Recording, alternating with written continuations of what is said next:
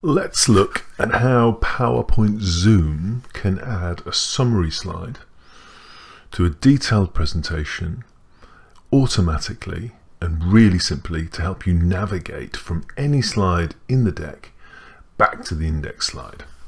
So here we've got a pretty standard end of sales presentation where you might want to talk about 9 different areas with clients, but clients only want to talk about 2 or 3.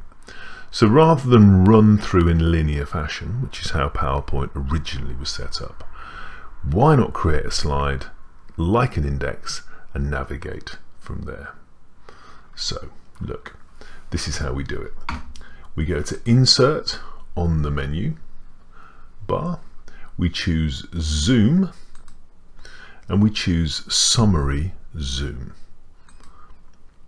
What PowerPoint then does is it looks at every slide in the deck, because we're not using sections in this one, and we just choose by clicking on them the slides that we want to appear in the index slide. So here I've got 2 logo slides at the start and the end, don't need those to be in there.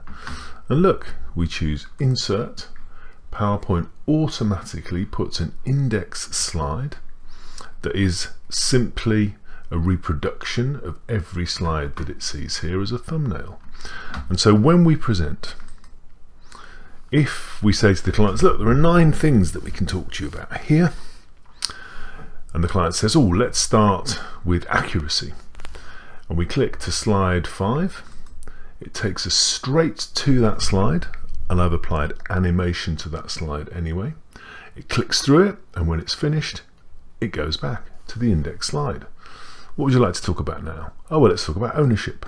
We click through to slide 9, and I click through the builds on the slide, and when I've finished, it takes me back to the index slide. It's as simple as that. Now, I can also still add a really simple title.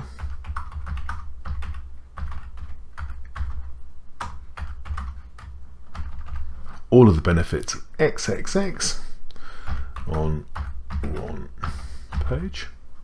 So when I present, of course, I have a nice little title there, and I just use Zoom to click through any slide that I want to. This works for much more complex presentations as well, where you might have slides organized in sections. And I'll do a video to demonstrate that in the next post.